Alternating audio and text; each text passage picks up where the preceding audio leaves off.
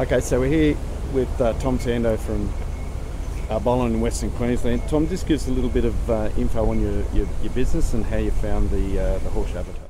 Yeah, so we're pretty new to the cropping game where we are. So we're probably 18-inch rainfall, sort of a loamy red country, predominantly buffel grass. Grazing's our main.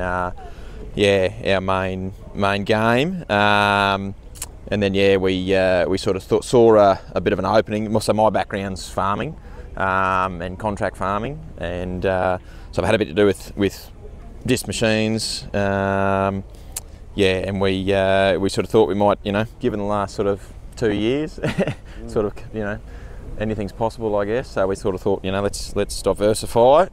And so we headed down the cropping path, and our main game was moisture conservation.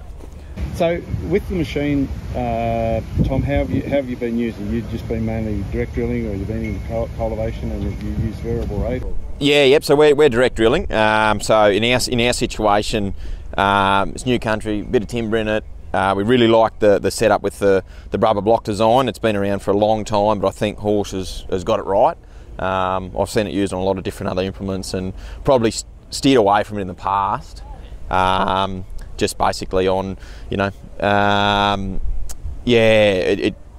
particular design with the down pressure, working independently to the actual torsion rubbers, works really, really well. Very simple, low maintenance. But in our application we're direct drilling into both stubble, and we've got some timber in our country. Being new country, you're never going to get it perfect the first season, and it's also quite undulating. It's still settling out, and having the individual units doing their own thing, the depth control is just really nice. So we don't have the wide depth wheels. We've only got a narrow, I think there might be a 50 mil unit, and that carries, we're soft red country, carries the unit, no dramas at all. Found it very, very good, and you can just see, if you're within, half a day, you can see every seed's coming up together, so uniform. The maturity of their crops, identical right across it. And that's a big thing. We sort of, there's a lot of information now in this disc space, and there's a lot of, a lot of reasons you would go with a disc over a tine unit, and especially in our area where we want to maintain all that moisture, and that's our big difference between where us farming as opposed to some of our neighbours. They're all conventional, and not so much. I suppose now we're talking conventional. It used to be a full cultivation when you plant. Now conventional sort of seems to be tine machines as opposed to disc machines. But no, we've been really, really impressed with the finish. Very, very little disturbance. And we've gone with a tooth wheel on the back, and we're actually finding we can dig dirt out of the furrow if we don't want the seed to be in too deep. We can offset it to the plant line and fold that furrow closed. We're finding them very, very reliable, very, very accurate seed placement, and you'd probably not having diffusers. We thought that initially that would be an issue as far as setting your fan speed, but haven't had any issues at all. And it's quite amazing what you can get away with. The simplicity of it is very, very easy to set up. Your depth, your press closing wheel, and then your press wheel. It's very, very good. So from a maintenance point of view, you're disappointed not to have worn out the grease gun? No. I think the evolution of battery-powered grease guns, we always thought that'd fix our greasing issues, but you soon get sick of them. But no, very, very good. Yeah, we haven't, I suppose. So we've probably done 2,500 hectares with our machine now, and I think the only greasing points we keep an eye on is in the parallelogram behind the machine, and it's very, very good and simple. Like there's no, if you get too close to a fence, or if you get into a sticky spot, whether it's you're driving to a wet melon hole or something, lift up, back out. You're not getting out, unhooking anything, or no, very good. What sort of speed are you running at? So we sort of try and sit between that 11 to 12 km an hour, just depending on what sort of conditions we're going into. We did find so the down pressure for your units are set through the screen on the go, so you can set your sort of benchmark where you want the machine to start at.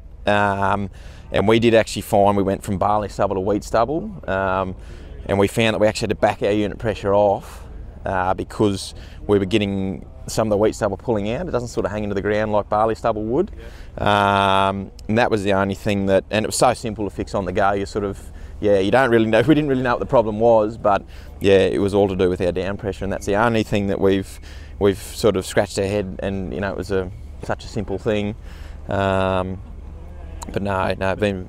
Like we're checking row units, being able to lift them up to chest height to have a look at the row units. Oh yeah, like I mean, we do a seed check. Well, we do an airflow check. So we've got these blockage monitors, very sensitive. So any little issue you've got with, we've been in some really wet conditions where we've actually lifted this little rubber wheel up and pinned him up. And then just using this as a straight press wheel, so like a tine machine would be. So we've been in some really wet conditions, and to check your seed boots, as simple as lifting it up, walk along with your hand underneath it, and there's no issues at all. It's very very user friendly, and as far as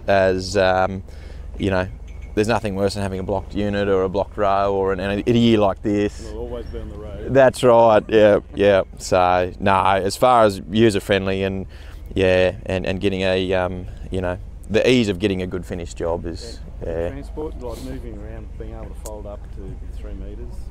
Excellent. No, it's very straightforward, and it you think, gosh, it's going to, looks a bit, it's very an unconventional machine to be folding up a bit like a spray rig, single axle, but no, you soon get used to that, and it's a good thing. I mean, we didn't even run a truck or grouper this year. It was too wet to get down the paddock with it, so we were folding up and trafficking back to the silos, doing all our inoculating and loading back there, and just very simple. Once you fold it up, that there's nothing on the ground except your wheels. Your transport wheels, keep an eye on them, and it's like you're wiping out a grid, back behind you or something. So as far as operators go, very simple to get someone set up and started on it. Right, so it's set up very similar to our machine. So the difference is we're on 10-inch. This is also running the half-width shut-off. So we're using that as well, integrated with Green Star actually. So we used half-width shut-off and variable rate this year on our fertiliser. So we were going anywhere from 25 to 50 kilos on the starter. And then also using, we've got a few point runs and those sorts of things, and starter at $1,500 a tonne. You want to be sort of saving a bit, So no, it works very well, very simple. And look, if you decide to put it on a later date, you can do. I mean, I know ours didn't turn up with it, and very easy to install. It's all there ready to go. No, it works really well. Full isobus, where you can use it as an isobus machine, or it's got its own screen. That's pretty good feature too. Yeah, absolutely. No, it's very neat, very tidy. In the cab, there's we use 2 remotes. So one's sort of your straight up and down, one's fan, and you'd think with all the different functions on the machine, you'd think, gosh, I'm going to need 5 remotes, and they're all going to be used, but no, it works very well through the screen, very simple. So you've got one hydraulic line, in and out, lift and raise, and that, you hit the button to fold it, and that's right. One set of hydraulics. You got your fan and then your co-strain. Yeah, and it's very, very safe. Like as far as folding up, you can't go and twist this thing into a knot. Because you've accidentally, used the wrong remote. Sure. It steps you through on the screen, and no, it works very well. 3 metre infield. That's a good. Yeah, 3 metre works well. So it's on the sliding, the telescopic axle. So down the track, we probably would like to have it as a fixed 3 metre centres and actually use that telescopic function as a road tracker. so we can inter-row, so we can control where we want the machine to sit, and it sounds like there's a lot of there's a lot of the machine being so simple. There's a lot of space for those little things that I think down the track we'll be able to expand on the machine we've already bought. Did you get the third bin? We didn't. So the third bin's a great feature. I mean, we're doing a multi-species crop ourselves, and we probably moving forward we'll probably go to a 3 bin. I think these are now coming in as a 3 bin. That'll be a great feature, great function, and having that ability to do 3 products, whether it be 2 fertilisers and a seed, or 2 seeds and a fertiliser. No, it'll be a big thing. This year when it's been so muddy, like you've got 11,500 kilos, 2 tonne over the on the drawbar, and a 9.5 tonne there. And when it's in the field working, like a lot of that weight is taken on the gauge wheels as well. That's right. It does tread lightly. It does. You would think that when you fold it up heading down the paddock, you think, gee whiz, I've got a fair lump of a machine sitting on a single axle. But once you're in the ground and working, it's amazing how much weight's actually taken by those depth wheels, and the whole machine sits up, and it works. And when the machine's in and out of the ground, it does work very well. And having the ability to lift the machine out of the ground but keep your seed running if you're going through a wet spot, so it'll drop all the pressure out of your units, and they'll just sit on top of the ground unless you've actually got to lift it up. You can, it's a great feature being able to drop all your unit pressure off to get through that wet spot, load her up again once you get out the other side, and plan away. That's great. Yeah, very straightforward. Once you get it pretty close to the first calibration, the second one's usually a little, you're dealing with 0.002 of a kilo by the end of it. It's very, very accurate. I mean, we planted canola this year. They've actually got a little brush here that bolts on the inside of the metering unit, lines up with the little grooves in your canola roller. And I know that canola can be a bit of a fickle product to get the right rate, but we were doing 2.2 kilos, and I think we were over 100 hectares, we were half a kilo out. Like, it's just amazingly accurate.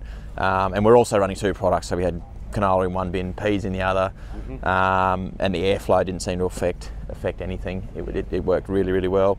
And as you say, can run up to 120 RPM. We just like to try and sit around that 80 if we can. And there's a roller out there to get you by. You can run 1 bin, 2 bins, whatever you like, all through the screen. So with the, you were saying, you're commenting there about the even germination across from left to right. Do you think, like with Horsch, what they try to do is they have the fan, or in most cases with all their SEs, they have the fan, they meter it once and they split it once. The coefficient of variation should be around about 5%, less than 5%. Is that what you would see in the field? It's always a tricky, like we've had trailing air carts before, and not always the same brand machines, so it might be one brand of air cart, one different brand of planter, and you always have that thing in your head, oh, should there be exactly the same length of hose to try and keep our air pressures all the same? But we found that it's bang on. It's very, very accurate, and having it that simple, like you see a lot of primary splitters, secondary splitters, and then diffusers, and all the way through there's probably you're dealing with trying to get it as accurate as you can, but we haven't seen an issue at all with with number of plants per metre across the machine. Very, very accurate.